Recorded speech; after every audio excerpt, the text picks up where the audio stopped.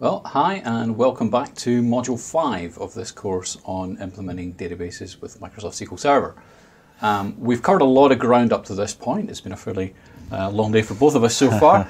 We've covered tables, we've covered indexes, we've talked about stored procedures and functions, and we've talked about transactions and isolation levels and locking and all of that good stuff.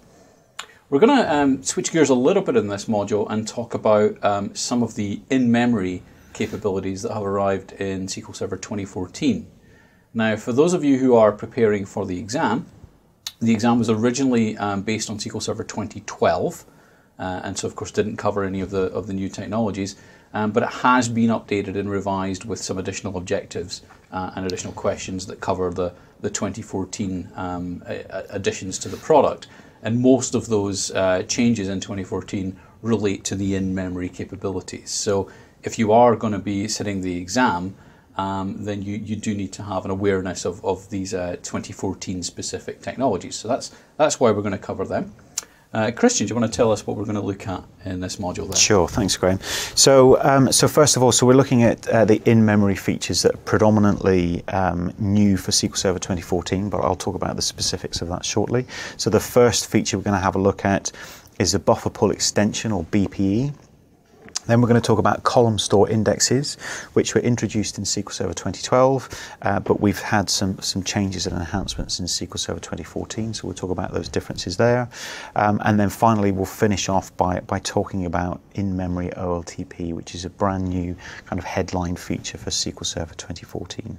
All right, fantastic. So let's start with the buffer pool extension then. Tell us about that. So the buffer pool extension, so the idea behind the buffer pool extension is that it enables you to extend SQL Server's cache to non-volatile storage, and what we mean by that predominantly is very fast storage. So solid state storage is really this kind of target, and you can think of it like a Windows paging file, if you're familiar with how that works, okay, but for SQL Server. So what we're looking at is clean pages, so committed data that sat in SQL Server's data cache will be paged out to this buffer pool extension that isn't as fast as RAM, but is faster than the traditional spinning disks that you might use.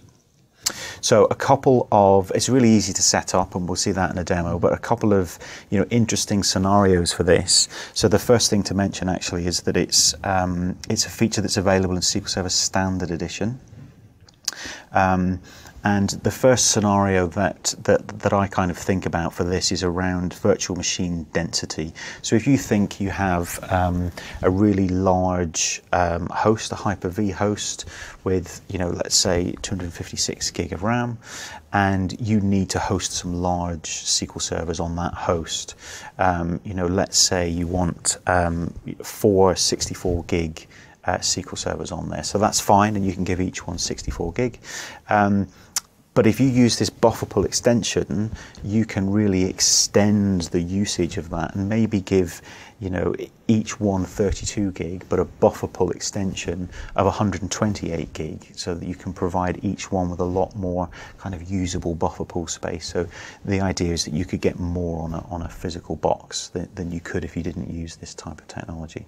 So you're substituting your actual RAM in the sense of memory chips in the server for fast storage, where if we went to a traditional kind of mechanical disk, there's a significant performance difference in reading and writing data between RAM and disk, whereas if we go to a solid state disk, then it's somewhere in the middle. It's nearer to the RAM level than the mechanical level, so it's going to be quicker to the. And it's certainly true that RAM is relatively cheap these days, but when we're looking at consolidating and virtualization, everything has a cost, and the more we can sweat these assets, if you like, the more kind of options that we have around kind of configuration and getting the best out of things.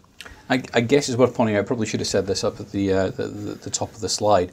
This module is about in-memory technologies. This isn't specifically an example of in-memory technology. If anything, it's almost the opposite of that, but what it is doing is kind of addressing the importance of how we manage memory and how we manage data that is perhaps temporary rather than volatile, rather than you know, permanently persisted to disk. And in this case, we're talking about something that SQL Server does anyway. It does a pretty good job of managing the cache so that data that's accessed frequently is held in RAM.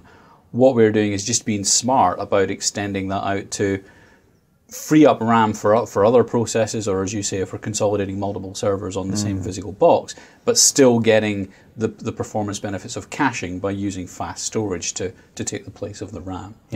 Yeah, exactly. And another scenario that I've really kind of considered for this, and that we've used with a few customers actually, is around public cloud virtual machine density. So you can get Microsoft Azure virtual machines with SSD storage presented. Now, the bigger the virtual machine, the more RAM, the more expensive it is, as with any kind of public cloud provider. Now, you could get a relatively small virtual machine with, say, I don't know, 8 gig, 16 gig of RAM with standard edition SQL Server. Standard edition has a limit of 128 gig of RAM, but you could then extend that onto the SSD provided with the VM and really get this massive buffer pool. So you could extend that by 128 gig, 256 gig. You know, the idea is that you'd have a VM with 64 gig and then you have a buffer pool extension of 256 gig. So you're enabling the product to do more with those resources without having to get a virtual machine that's 5 times bigger and upgrade to Enterprise Edition as well. So it gives you a lot more kind of configuration options to be creative with the solution. So frequently accessed data that traditionally you would cache in RAM in order to get to it quickly. If you don't want to, you know, pay for that amount of RAM that you would have in a public cloud hosted server, you can move that to fast storage in effect, and get a lot of the same benefit from caching it, but without paying the cost of having to have I mean, RAM. it's not going to be as effective as having all of it in RAM. Sure. But you know, standard edition of SQL Server is limited to 128 gig of RAM, and this is a way for you to provide 256 gig of RAM, albeit a level 1 and a level 2 style RAM.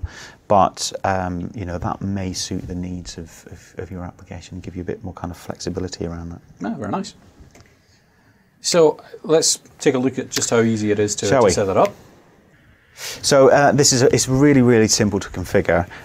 So what I'm going to do is alter server configuration. I'm going to set the buffer pool extension to on, and I'm going to specify the file that I want to use for my buffer pool extension. So in this case, I'm going to create a 10 gig file, and SQL Server is automatically going to use that as an overflow for RAM. So let's just enable that. And in this example, you've done that in the temp folder on C. I mean, obviously, just for the demo that works. In reality, we'd do this to perhaps a dedicated, in fact, probably a dedicated SSD device for this. So the ideal scenario for this is that you would have very, very fast solid-state storage, and maybe even storage that plugs directly into the motherboard, so you're not going through the disk subsystem. That's really where you're going to get the best performance out of this. But the idea is you would put it on the best storage that you have, or the fastest storage that you have available. Okay, great. But yeah, obviously I'm running on my laptop, so I've only got a C drive. So now that's enabled, and we can actually have a look in the buffer pool extension configuration to see the details. So we can see that it's enabled and it's been set to 10 gig in size. Okay. We can also have a look at DMOS buffer descriptors.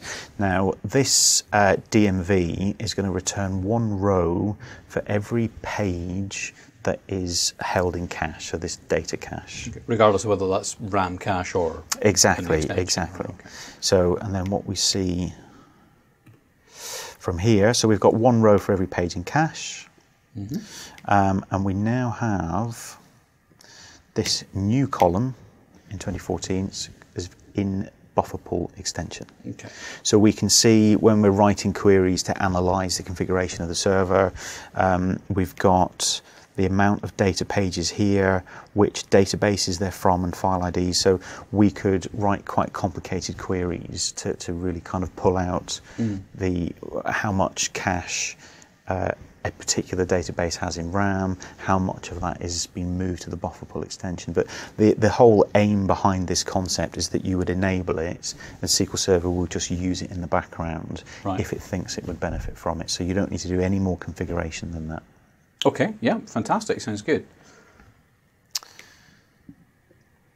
And switching it off is as simple as buffer pool extension off.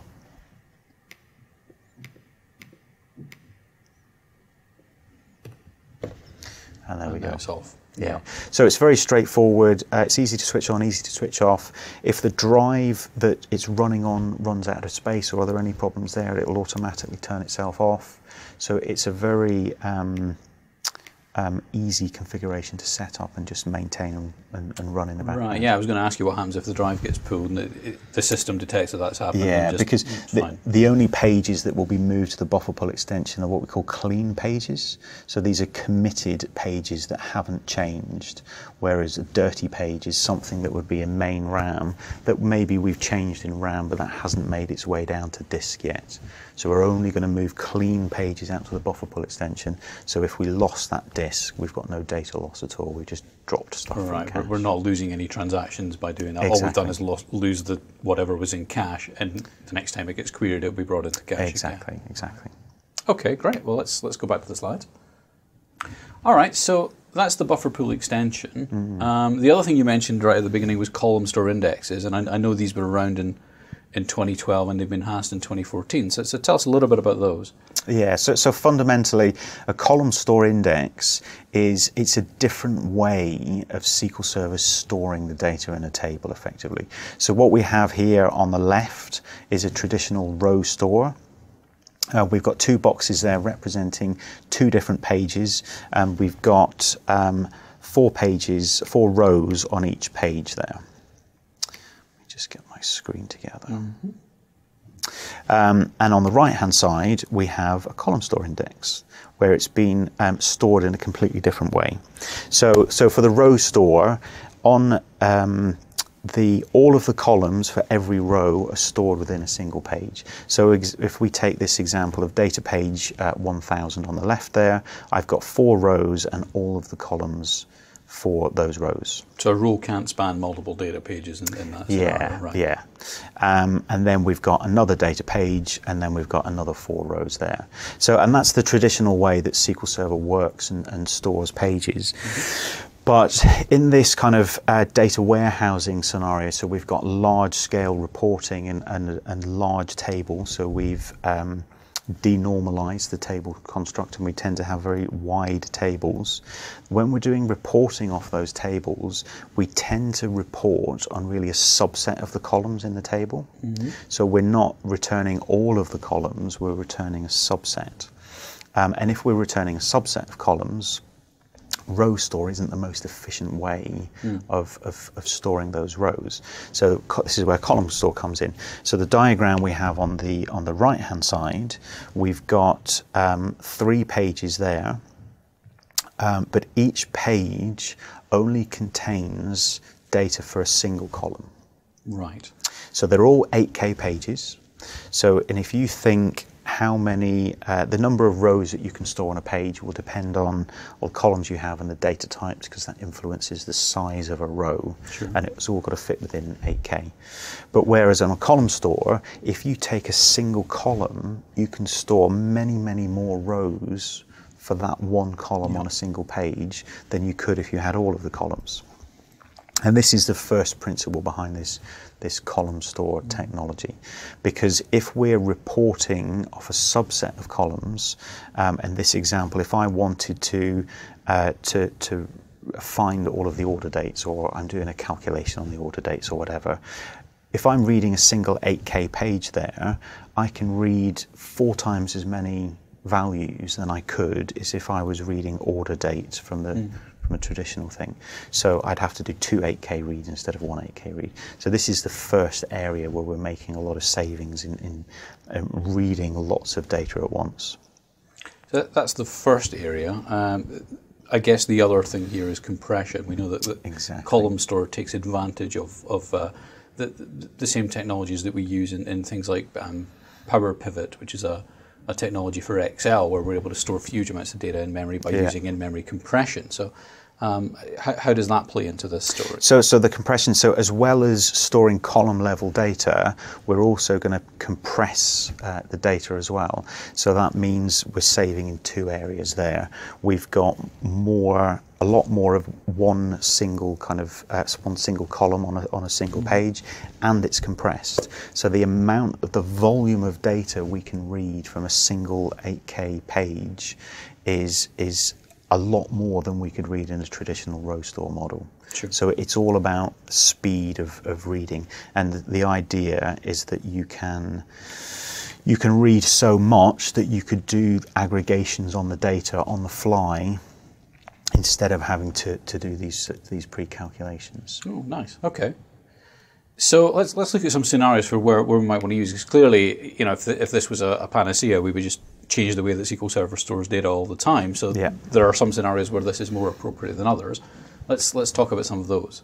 So it's really most suitable for, although as a technology it will work, it's really designed for data warehouse scenarios. So we're looking at star or snowflake schemas. So for those of you that have work in the BI world or have done the data warehousing exams will be familiar with these terms. Tables that have a large number of rows. So if you don't have very many rows, you're not likely to gain from the fact that we've got an enormous density of rows per page. Sure. And data that responds well to compression. If you've got a table full of GUIDs, it's not going to compress very well. No. So we're looking at lots of repeatable data. Text data is really going to compress really well and is really an ideal candidate for a column store. It's worth thinking about how compression works in many different ways, but it's worth thinking about the idea that in a data warehouse scenario like we're talking about here, where you've got a star or a snowflake schema, the fact that you've denormalized the data means there's duplication. And duplication is a great friend if you want to compress, because instead of storing the same value 100 times, you can store it once and say, the next 100 rows store the same value as this one. So you can compress very, very much that way. All right, well, let's look at different types of column store index. And then people who are familiar with SQL Server 2012 but not 2014 might wonder what we're talking about. So let's talk a little bit about that. So a custom column store index is brand new for SQL Server 2014 and is a much lauded feature. When column store indexes came out for 2012, they were fantastic, but one of the limitations was they were read-only. So the fact that we've got this clustered column store index in 2014 where we can create this index and read and write to it is a real boost in the applicability of this technology to far more wide-ranging scenarios. So yeah, absolutely. When you create we talked earlier on in one of the previous modules about clustered and non-clustered indexes, Yes, and we did, roughly speaking, the same sort of rules apply here. You can have one clustered column store index. As it happens, if you have a column clustered store, a clustered column store index, it can be the only index on the table. You can't have any additional indexes. Because it must include all of the columns in the table. So effectively you turn that table into a table that's stored in this columnar format, and that cluster effectively defines the table. Exactly. So that's our clustered column store, and as you say, that's updatable. We've still got the non-clustered variant from the previous version. So. Yeah, exactly. So non-clustered column store indexes was the feature that was enabled in SQL Server 2012, and we still have that as an option there in the fact that we could define a column store index as a subset of columns in the table. We can combine it with other indexes as well, but one of the limitations, or the big one, is the fact that it makes the table read-only. So the way that we would have got around that in SQL Server 2012 is that you'd have nightly table loads, and then you'd create the clustered index, non-clustered column store index, and then you would use that for read workloads during the day. And there are I don't want to give the impression that, hey, you should throw away all your non-clustered ones and use clustered ones because those are updatable. In that data warehousing environment that we're talking about, actually your fact tables tend not to be updated very often anyway. They tend to be read-mostly databases, I guess. And even when you are updating them, if you've got a non-clustered index, particularly if it's, let's say, a partitioned table, which is not uncommon in a data warehouse, you can create the non-clustered column store index on the table. You can create a table with a matching non-clustered index, and you can switch the partitions. So you could actually, load the new data that you want to add to your fact table, create a non-clustered column store index on that, which will be fairly quick because it's only the new rows that you're adding on a daily load, let's say, and then switch that partition into an empty partition in the fact table, and you're able to update the table in that technique as well. So there's, it's not it's the end of the world, it makes the table read only. There are techniques you can use to make effective use of these things, but certainly the clustered column store index, where the table is updatable on a day-to-day basis, makes it easier to do those kind of ad hoc inserts and updates and so forth. Yeah, absolutely. Should we have a look? Yeah, let's take a look. Okay, so I'm going to use the AdventureWorks Data Warehouse database for this one. I'm going to execute this query, a couple of joins, just to get it into cache. Now I'm going to set statistics time on and statistics IO on, because we want to compare and contrast the execution times for this. And I'm going to run this query.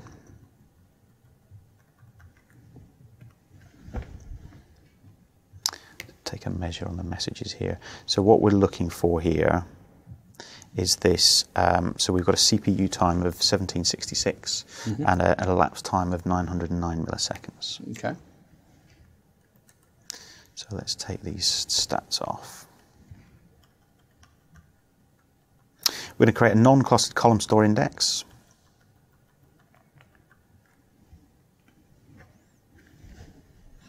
A second to create. So we try and insert a row here, which will fail. Why will it fail? It'll fail because it's a non-clustered column store index, so the table's read-only. So it's read-only. So we can't update a table with a non-clustered column store index.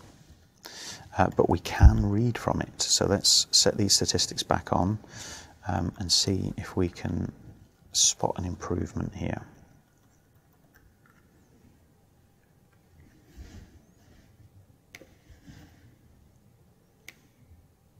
So we've now gone down to 483 of CPU time. So that was 1766. So what's that? A third? Yeah, that's a significant improvement before.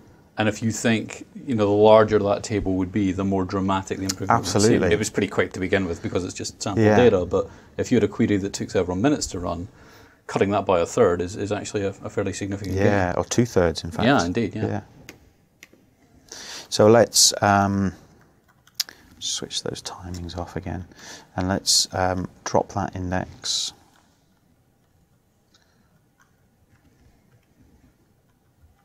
And we'll create a clustered column store index, so that's going to affect all of the columns. Notice now that we can insert the rows that failed so the previously. table's updatable like a regular table. I'll switch that on.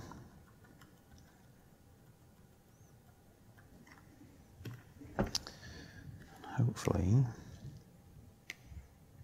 So, and again, it's there or thereabouts. It's just a little slower in this instance, but other factors would affect that. It should be comparable to the non-clustered. But from the original query, it's still more than 2/3 faster, which is quite significant. It's quite a significant gain. I guess just before we switch away from the demo, one thing I do want to sort of add to all of this, we've talked about the fact that a clustered index is updatable and a non-clustered, other than using various techniques, makes the table non-updatable. I just want to kind of explain a little bit of how that works under the covers, because when you use a non-clustered column store index, one technique that's quite often used is you have your table, which contains your data, but you may create something that goes along with that table, another table that has the same structure, which you use as a kind of temporary writable space.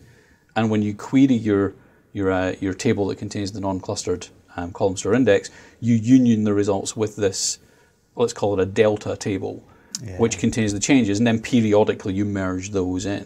So there's a technique where you can implement some logic to effectively combine two tables into one logical view of the data and then periodically merge the changes in. And actually, under the covers, that's how a clustered column store index works.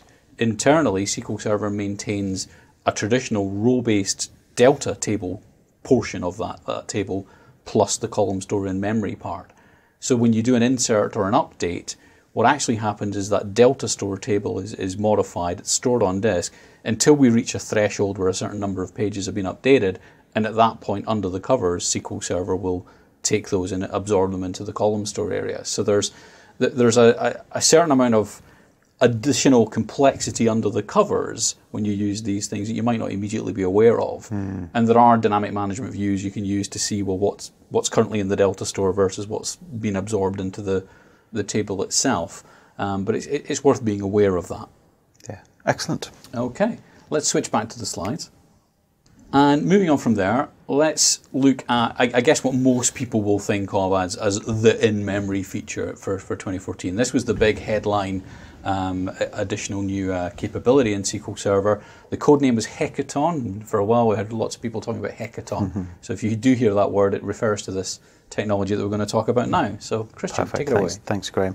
So in-memory OLTP, as Graham said, is the brand new feature for SQL Server 2014. The code name for it was Hackathon, and it's still kind of referred to as Hackathon. It's a bit easier to say than in-memory OLTP. But certainly for the purposes of the product feature in the exam, it will be in-memory OLTP. So it's essentially a high-performance OLTP feature. So online transaction processing is the target scenario for this, and it consists of two parts: memory-optimized tables and natively compiled store procedures, which are used to access memory-optimized tables. Okay, so let's deal with the first of those two things, and let's look at memory-optimized tables. So let's have a talk about what are memory-optimized tables. So what's quite interesting in the fact that this in-memory feature for SQL Server was really designed with two parts in mind.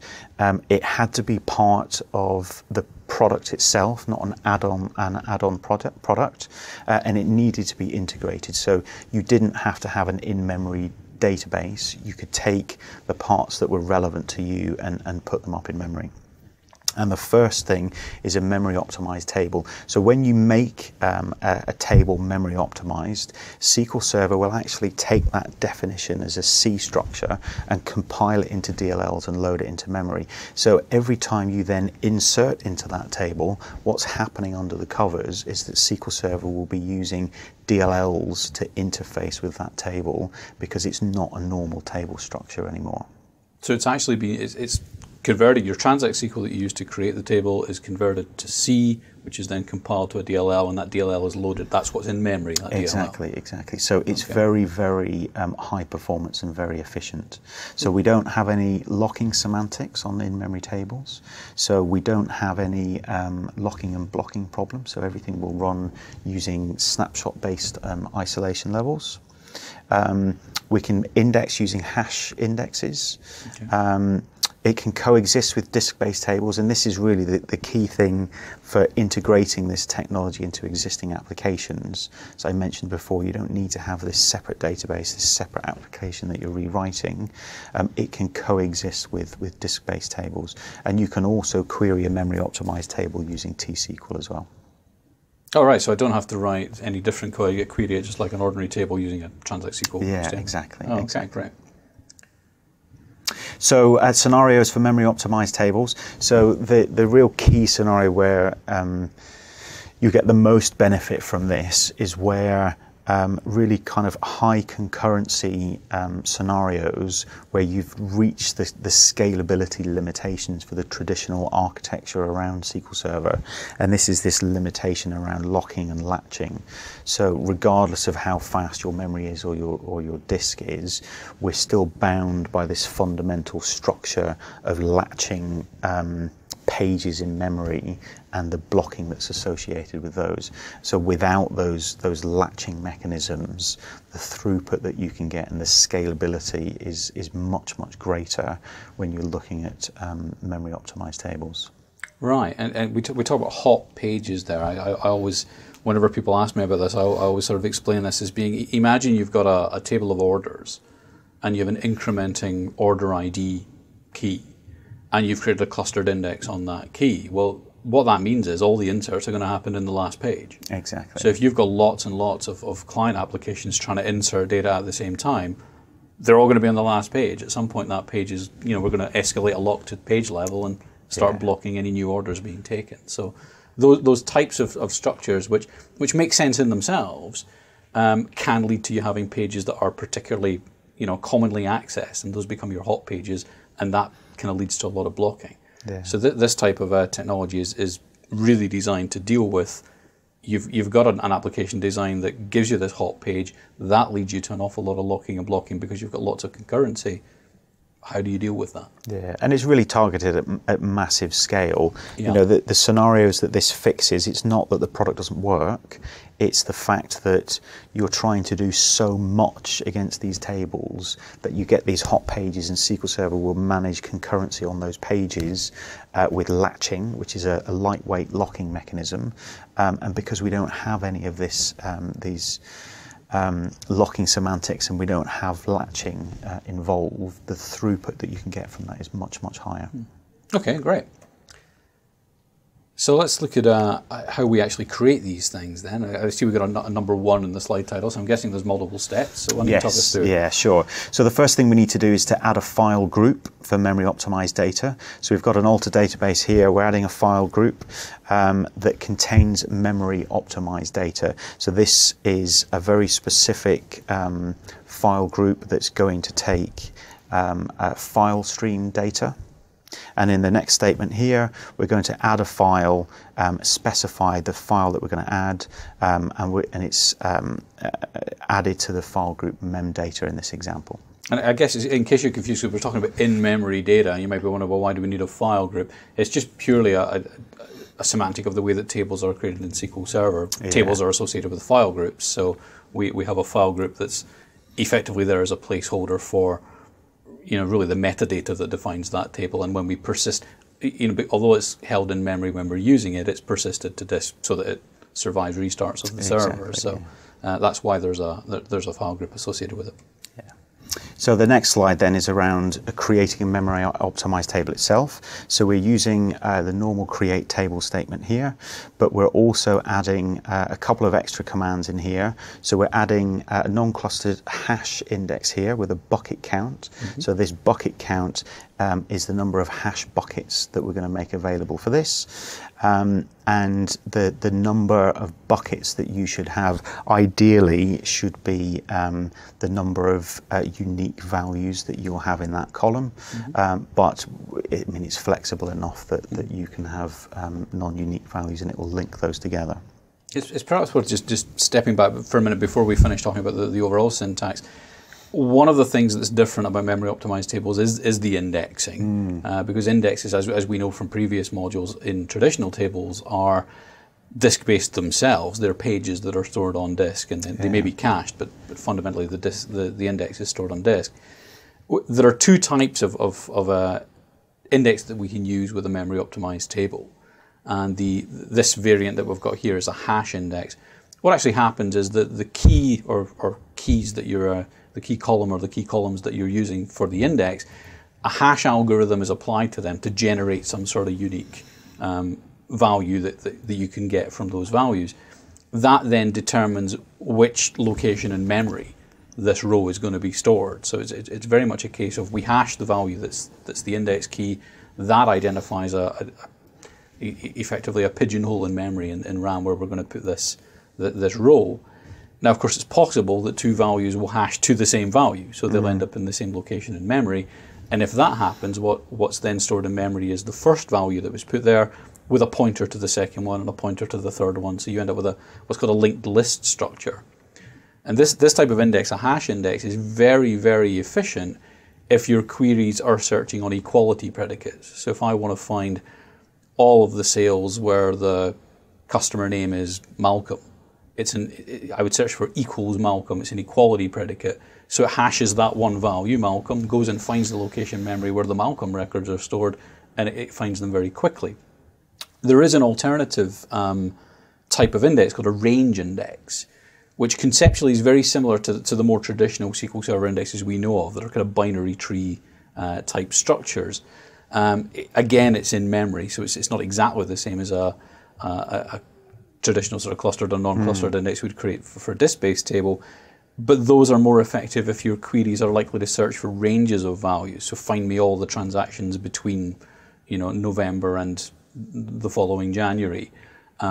That's a range of values you're trying to find, and that's going to be more efficient than trying to calculate all the individual hashes that are possible between those values and find the locations in memory. So we're kind of just showing you the syntax. Hash we've highlighted because it's new. It's you won't have seen that type of index before. It's not the only game in town when it comes to indexing in memory tables. So you need to consider that. Anyway, I've probably diverted us far enough. No, that's fine. That's fine. If we move the slide on, actually, there's a couple of points there, just reiterating what. There you go. I've peeked too soon. What Graham was mentioning. That's fine. So let's move on to talk about querying memory optimized tables and try and understand a little bit about that. Yeah. So first of all, we mentioned in the beginning that you can have a memory optimized table, and that you could write a query that accesses a disk-based table and a memory optimized table as well. And the way that it enables us to do that is through this query interop. So we can combine the two together.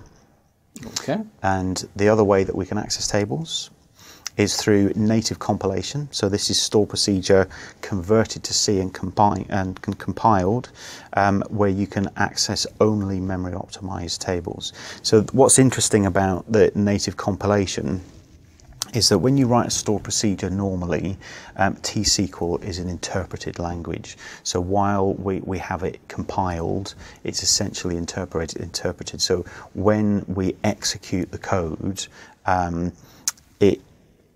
it has to line by line execute what you're trying to do, which is fine under a traditional model, because we're so dependent on disk-based tables that having an interpreted language to access those tables was an insignificant cost in the wider cost of execution.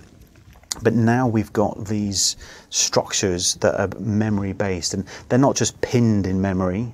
They're actually memory optimized structures that we can get significant savings, not just by having a table that's optimized to be in memory, but for optimizing these store procedures as well. And when you natively compile a store procedure, it's compiling it into C code and presenting this compiled C code that is far more efficient to execute.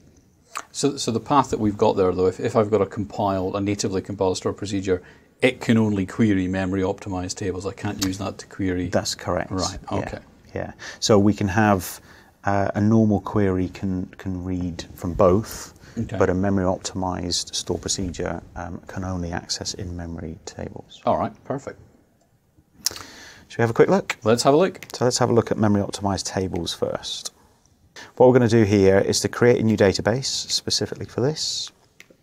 So let's do, let's just keep it simple and do create database memdemo.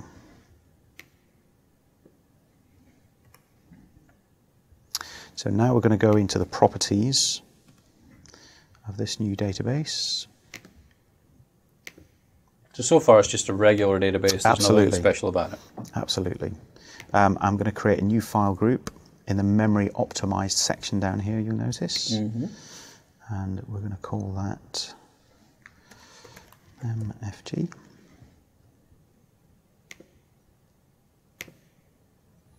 And now we're going to have a look at creating a new data file.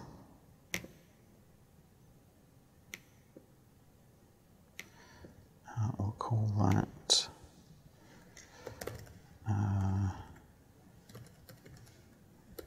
let's call it memdemo2. And we're going to put that, we're going to put it in, so this new file type we have here is file stream data. And because the file group that we've created is memory optimized, it's the only file group that's available for file stream data. I should point out that there is a technology called file stream that's about storing files in SQL Server, or at least storing documents in SQL Server, and they're spilled out to the file system. This is potentially confusing here. We're using the same type of file group as you would use for for file stream storage. We're not using file stream storage in the sense of that feature. We're just using that same type of file group to store memory optimized data. Exactly, yeah. So let's create that now. So now what we're going to do is to use this database. We're going to create a table that's optimized for in-memory. We've got this non-clustered hash with a bucket count, so this is exactly what we saw in the slide. And just again to interject, I detracted earlier on when we moved. I diverted us off when we talked about the syntax. So we didn't really have a chance to talk about this durability flag that's here, this option.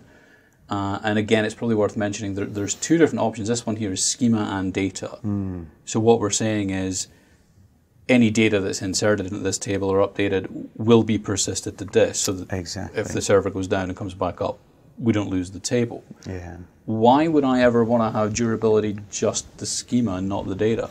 So you can think of a scenario where you don't need to persist the data. So you're looking to have data temporarily that's held in memory, and you may want to have durability on the schema and not the data as well. So maybe session data, I guess, for a website or a shopping cart that. If the server goes down, okay, we lost the shopping cart, but it wasn't a persisted order. Or whatever. Exactly. Oh, okay. Exactly. So we've created that now, and what we're going to create for comparison is the same table as a normal disk-based table. So this is the same structure, but it's a traditional exactly table. Exactly the same structure. Yeah. And then we're just going to insert 500,000 rows into the disk-based table, and just have a look at the timings of that. And you're doing that within a transaction, so it's going to lock as we do that. Yeah, exactly.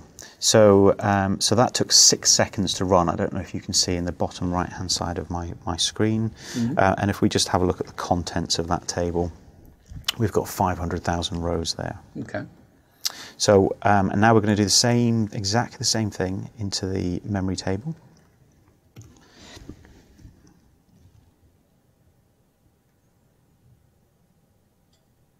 And that's taken 5 seconds to run.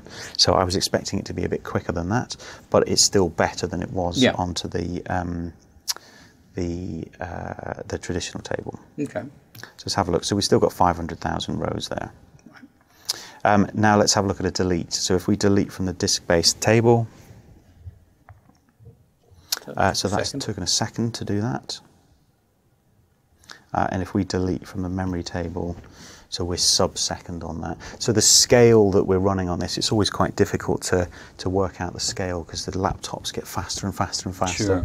Sure. So the performance gains from a demo perspective can be quite small, but hopefully what we've demonstrated here is the interaction we've had and a comparison between a disk-based table and a memory-optimized table. Right. And there are performance gains that we had through that process. And I have seen demos where it's a much more dramatic difference as you scale Absolutely. Up. As you see, your laptop's clearly a very powerful laptop, so the disk-based table is performing well. Yeah. But I've seen demos where the disk-based subsystem is significantly slower, and the semantics of the locking is significantly slowing things down. So there's a dramatic difference between the time it takes to run those two. There are a few times with this laptop where I regret the fact that it's got very, very fast SSD storage when I'm demoing the difference between that and the memory. So what you're saying is if I'm implementing an enterprise system, I should either use in-memory technologies or I should use your laptop. My laptop. That's the time. Okay. And then finally, we've got some memory optimized stable statistics that we can get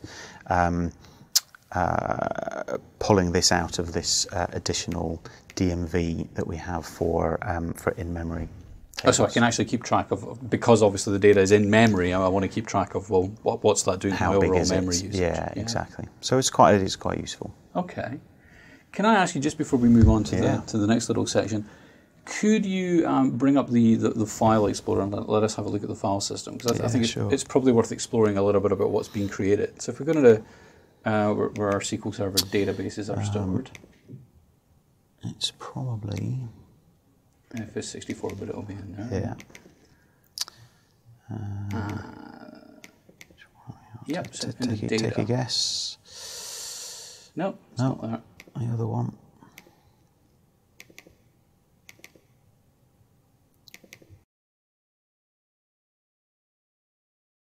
So into the data folder, there's an XTP folder. Let's have a look in there, and into 9. And you see a bunch of files here that have been generated. Now these have been generated by SQL Server, and anybody who's done any software development will recognize some of these that are object files and PDB files and out files, which are used as part of the compilation process to ultimately produce that DLL file, which is the DLL representing our table. And I guess what's really interesting is right at the top of that list, there's a C file.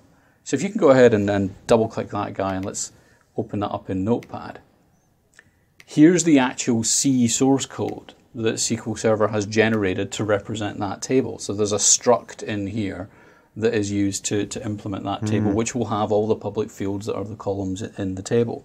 So you can actually drill right under the covers and see what's going on when SQL Server actually generates these in-memory tables. That's really good. So, and we talked about our tables. One of the things we didn't see in the demo there that we mentioned earlier on was natively compiled stored procedures. So let's have a little chat about those. So we've mentioned this before when we were talking about this this query interop where you could write normal T-SQL and you could read from a disk-based table and a memory optimized table, and we've also talked about this idea of natively compiled store procedures. And again, just to reiterate this point, is a traditional store procedure. T-SQL is an interpreted language, which was never a problem when we're working with disk-based tables. But if we're working with things in RAM, which is really, really fast I/O, we can get a lot of performance gains if we can compile these store procedures into a C structs like we've seen with the tables as well. Okay, so I can see some differences in the syntax there compared to creating a regular stored procedure. The obvious one is the with native compilation. Yeah. We've got schema binding, which we saw before when we talked about views. The idea is if anything underneath this, anything this thing depends on changes, well, actually don't allow anything that this thing depends on to change. We've got the execution context, so who is this going to run as? And in this case, it's going to run as whoever the owner of the stored procedure is. And then I've got something that looks like a transaction, but the syntax is different from what we've seen. It's begin atomic with, and then I specify an isolation level for this, and it so happens you also have to specify a language, which is part of the requirement. So I guess it's worth being aware of that. The reason this is different from the semantics you've seen when creating transactions in Transact SQL for ordinary stored procedures is again due to the fact that it's stored in memory. So the underlying semantics as to how this is done is different, and this syntax is baked into the DLL that gets compiled. But the effects are the same. Effectively, we'll end up with this being a transaction that uses snapshot level, isolation level. Yeah. Okay, so we'll hop back to the demo machine. Should we round up with a demo of these compiled store procedures? Okay, so we're going to use this same database again, just to make sure we're in there. So this time, instead of running this code to insert these 500,000 rows, we're going to create a natively compiled store procedure called insert data.